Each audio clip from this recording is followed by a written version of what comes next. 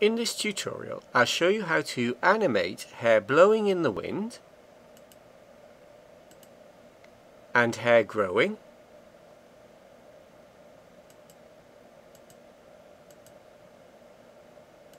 The starting point for this tutorial is the file made in the hair tutorial. You can make the file yourself or download it from my website. Change the mode to particle edit mode. Change the view to the front view. Select the comb brush and comb the hair down.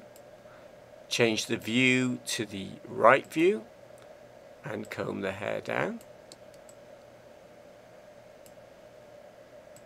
Drag with the middle mouse button to rotate the view. Go into object mode.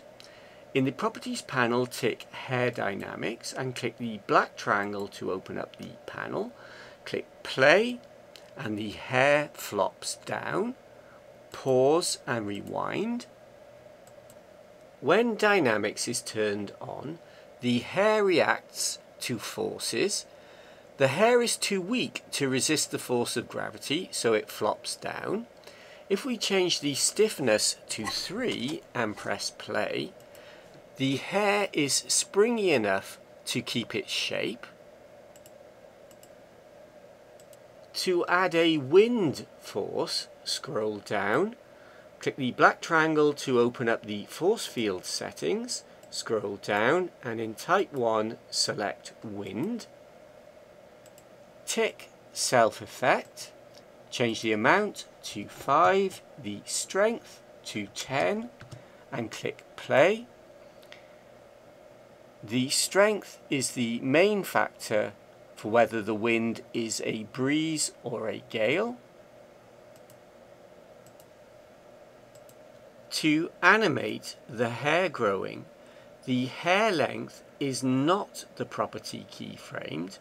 The property is in the render panel under timing. It is the end time of drawn path. If I set it to 0.1, the hair is short. Right click and insert a keyframe at frame 1.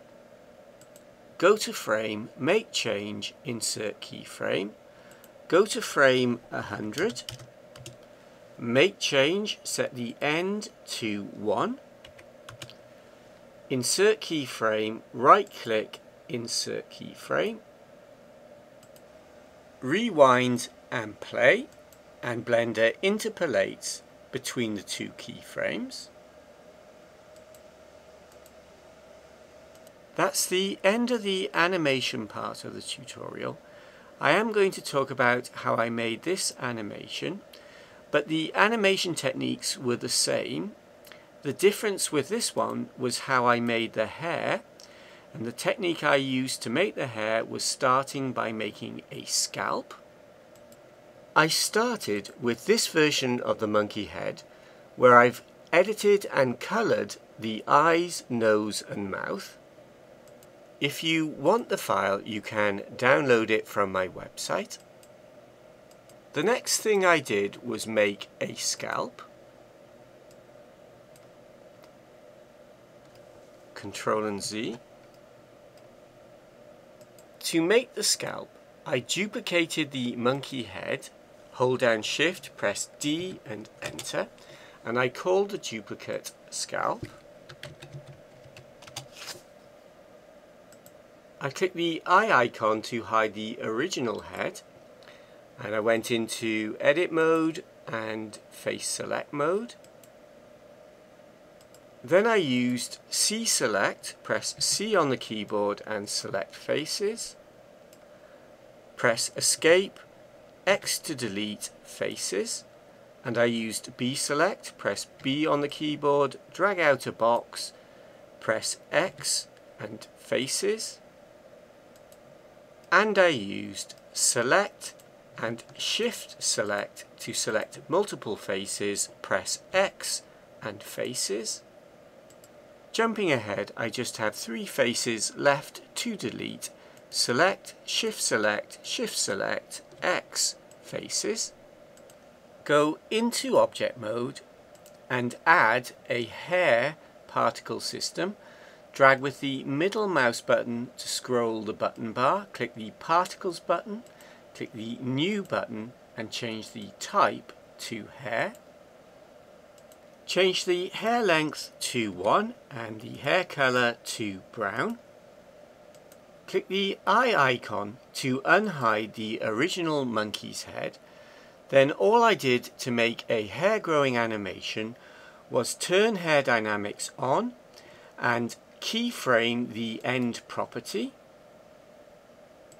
The disadvantage of this method is that you have to make the scalp. The advantage of this method is that you don't have to add the hairs.